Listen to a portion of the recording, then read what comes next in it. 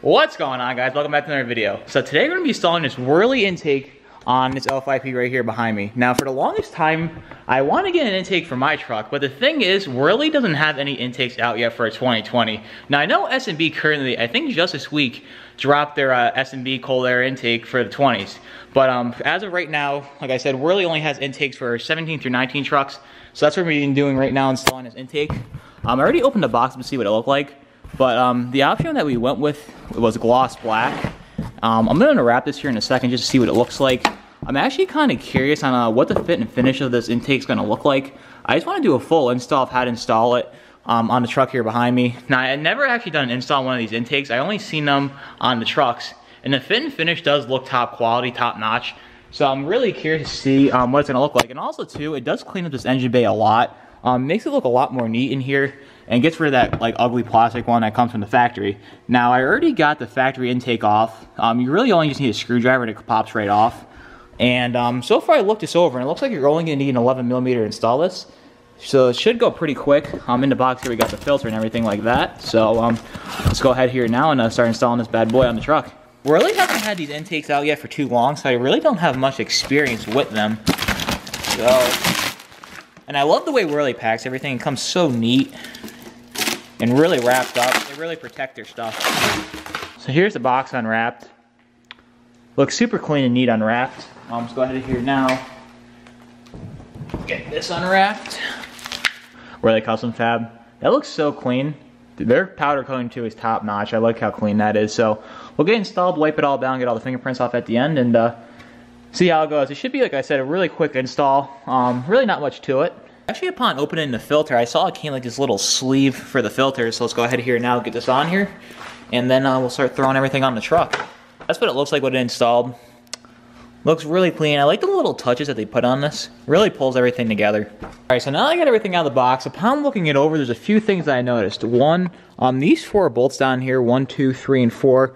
We're going to have to pull those out just so the intake box can sit in there. Besides the bolts, we have to get the old mass airflow sensor off the old intake and get installed on this pipe here. We'll start by pulling these 4 bolts out first. They're 10mm, so go ahead here and start pulling these off. Now that we got the box dropped in, this truck has a plow on it, so it has like this auxiliary wire here. I'm going to find a different way to route that.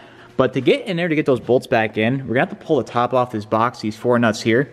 So I'm going to start that process right now and then get this box actually bolted into the truck. Right now, we're going to install the new seal on the hood. You don't reuse the old one off the old air box. They give you a brand new one. Now you kind of put like this cushiony end out. It should just feed right up in here like this, all in the groove, and this will fit in here perfectly. Then seal up on top of the air box right here when it's installed. So let me try to get this in here right now and show you what it looks like when I get it on. We got it installed. You just want to take your time and install it properly. There's a little groove on the gasket. You just want to make sure it sits in the hood perfectly firm all the way around. Just play around with it, run your fingers around it. Then when you're done, just double check that it's perfectly good all the way around. And like I said at the beginning, you want like this little cushiony side down so it sits up on top of that air box perfectly when the hood comes on down. So let's keep moving along here. The next thing we got to do is take the mass airflow sensor off the factory pipe, get installed on this new pipe, and then we'll start getting the filter installed. Now you have the mass airflow sensor right here on the factory intake. You want to take this off and put it right here on the Wehrli pipe, the new pipe. I got the Torx head bit. I'm not exactly sure what size it is because it doesn't say on the actual screwdriver. But it fits in there fine, so let's go ahead here now, remove this, and get installed on the new pipe.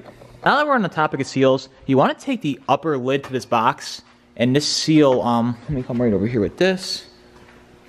Put it right in here so it doesn't scratch it up. This seal right here is going to go right on here. We'll get it on here, then you just want you to cut off the excess. I guess they might give you a little bit extra, but we'll see what happens when we get it on. So let's go ahead here now and we'll get this installed. Now we got the seal on the upper lid for the intake box. That was actually kind of a pain in the butt to get on there, but now that we got it on, and you just want to take like a pair of snips or something like that and just trim off that little bit of excess. And that's all you have to do, but just start on one end, work your way up and around it. And it should go on there fairly smoothly. Like I said, it took some time, but with this whole process, you just want to take your time, make sure you get everything 100% correct. The new seals on, box installed, the mass airflow sensor on the new pipe, the seal on the upper lid for the box. It's time to get the air filter on, get this boot connected to the turbo horn, and just clean it all up. Like I said, I'm really impressed so far with this. Fit and finish is really well, as you can see, like with this brace right here. how tight the box actually fits in here and everything of that sorts. Even the powder coat and everything like that is just top quality. Like I said, there's 3 clamps that come with this. We'll get the boot on the intake or on the turbo horn. Everything connected up. You want to get this filter on here 2 inches from the end. Just play around with it to get it right. You're supposed to take like a mark and do all this stuff, but this pipe's black and I really don't have anything else to make it work. So guys, I'll just take my time, measure it out, get everything fitting right, and yeah, we'll go from there. Time for the final piece of the puzzle. We're gonna get this boot on the actual intake horn. So we'll put our clamp on the boot just so it's not a pain in the butt at the end.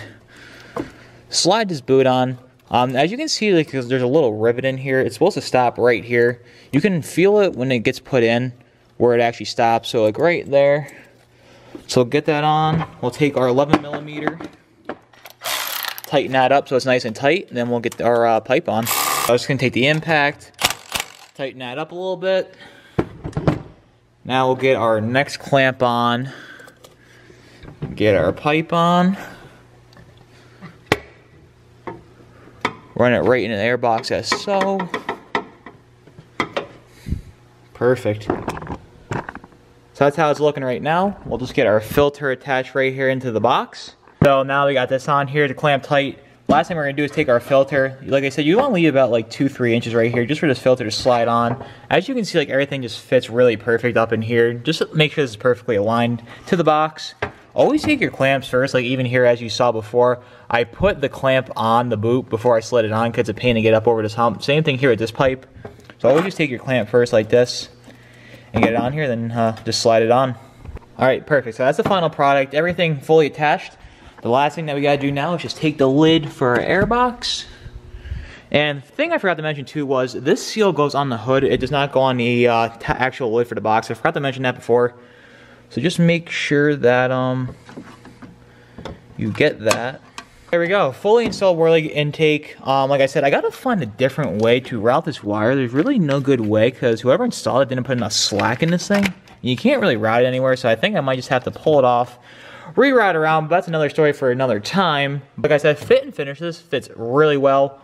Like I said, really easy to go together. Like, it couldn't have taken me more than 45 minutes max, but like I said, this is my first time doing it. Next time should be a breeze. But other than that, I'm going to be happy with it. Gloss black's just super clean. Fits in here really well. Definitely pulls the engine bay together and gets rid of that plastic ugly filter right there. But other than that, guys, that's about it for this video. If you guys are new here, be sure to subscribe. And until next time, we'll see you guys in the next video. Take care.